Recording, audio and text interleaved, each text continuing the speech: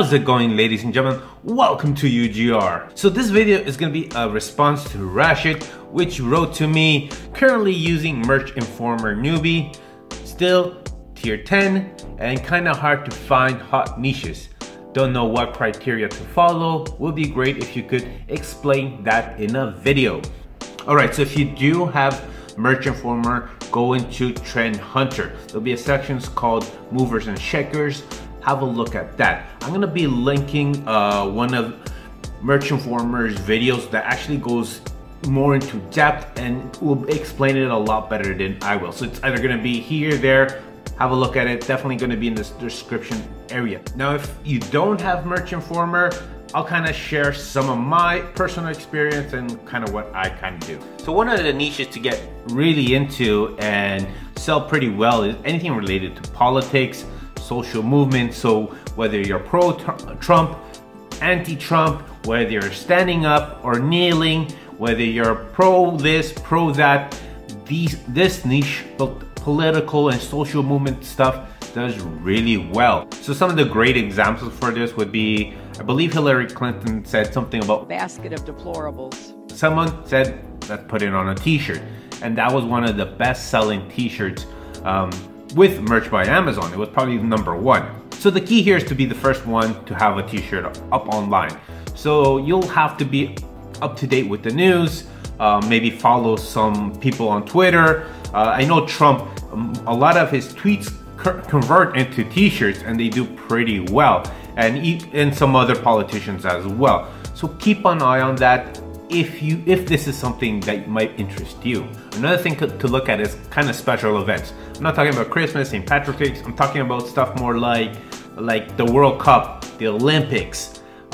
You'll have to be a bit careful in this subject, but even something like the solar eclipse, events that come not ever so often, and if you can be one of the first ones to jump on and know of these events, you can do really well. Another thing you can look at is trending products.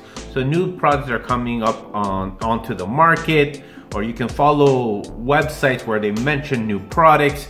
So as an example, let's say the beard. A couple years ago, the whole beard thing was pretty popular. People were coming out with oils, brushes and stuff like this. So the whole growing a beard was very trendy, and you can make t-shirts with this. Now, something that I actually had pretty good success with was the whole slime craze.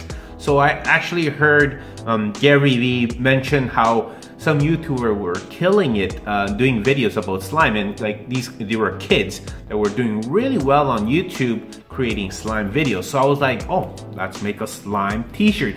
So last Christmas, I did really well selling slime related apparel.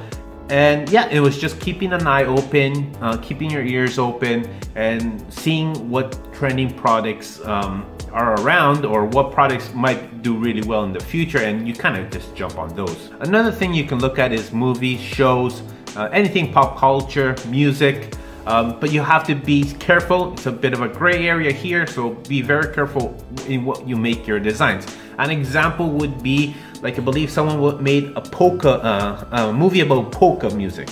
So if you went into it knowing that this movie was gonna come out and made some polka related t-shirts, you would have done really well. Now, another thing that's coming up is the new Jurassic Park movie. So I believe now once that movie comes out, a lot more people are going to be wanting to buy dinosaur related t-shirts. So the key here is be one of the first ones in the market, and I see that's where you'll be a lot more successful. So if you go in there and you know that there's a special event or a new movie coming out, or that this Christmas there's gonna be a hot product, you can try to jump in, be one of the first, even though there's not many people selling some kind of t-shirt related to this topic. You can come and jump in, be the first one, and I can see there you can be very, very successful. All right, ladies and gentlemen, so that was it for today. See you next time. Peace.